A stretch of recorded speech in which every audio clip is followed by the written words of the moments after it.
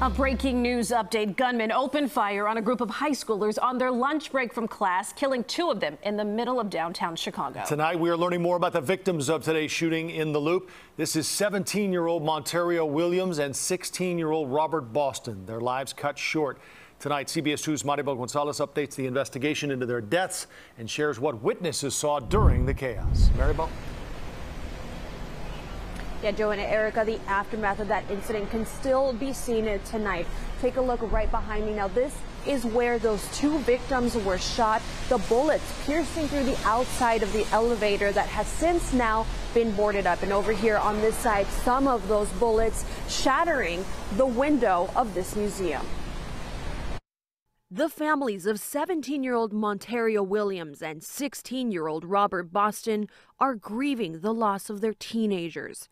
The 2 Innovations high school classmates were shot dead in the Loop near Washington and Wabash Friday afternoon, blocks away from their school, just as it was getting out for lunchtime. Community activist Andrew Holmes sharing their photos after meeting with their loved ones. And both of them are dearly hurting. The 16-year-old just had a smile, that he kept a smile. The 17-year-old, he was just trying to work hard to just go into the trade business. He didn't want to go to college. He wanted to go into the trade business as a painter. The deadly shooting captured on camera. Exclusive video shows both victims here on the left side of your screen. Next, a dark-colored SUV pulling up, and at least one person can be seen running from that vehicle and towards the victims.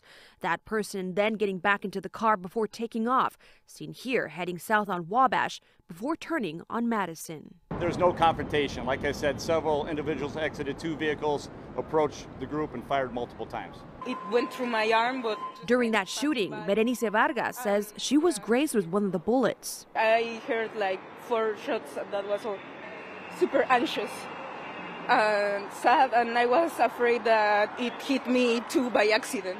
It's so busy around here, and like there's schools and stuff, so it's definitely like alarming and kind of scary.